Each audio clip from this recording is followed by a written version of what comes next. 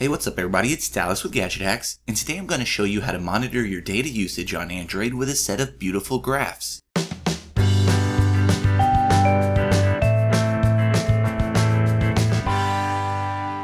I've actually covered this app in the past, but it recently received a huge makeover with more focus on detailed information about your data usage. In the end, this new update makes it a lot easier to identify your usage patterns when it comes to mobile data.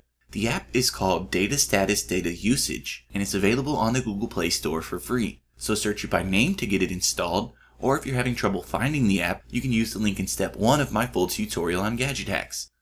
Now when you first launch Data Status, the app will give you a brief rundown of how it all works. Go ahead and skip through the first few steps of this guide. Then you'll get a nice setup wizard. Next, it'll ask which of the notification icons you would like to use. This feature is quite handy because it displays a real-time data usage meter directly in your status bar. So pick the icon that looks best to you, then you'll be asked to set the starting date for your billing cycle. Go ahead and enter that information, then Data Status will ask you how many gigabytes of data your plan allows for each month. After typing that in, you'll be given a chance to enter the amount of data you've already used this billing cycle. So if you're just installing this app after using a good chunk of your monthly allowance, you can enter that number here. But with everything set up, you'll be taken to the main screen. As you can see, the design of these charts is quite nice, and they make it easy to see exactly how much data you've used during this billing cycle. And by showing your billing cycle as a percentage, it gives you a good idea of how quickly you're using up your data, so you can see when you may need to slow down your usage for the rest of the month. Then if you swipe over to the left, you'll see another detailed graph.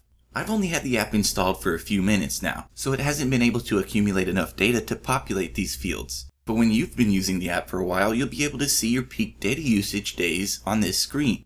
Finally, this third screen will let you compare your data usage from previous billing cycles, so you can see when it might be time to change your service plan, for instance. Then to top it all off, you'll always see this icon in your status bar, which serves as a meter for your used data this billing cycle. And when you expand your notification tray, you'll see that same information in more detail. So it's a great app for keeping track of your data usage, and the various charts it offers are both beautiful and informative.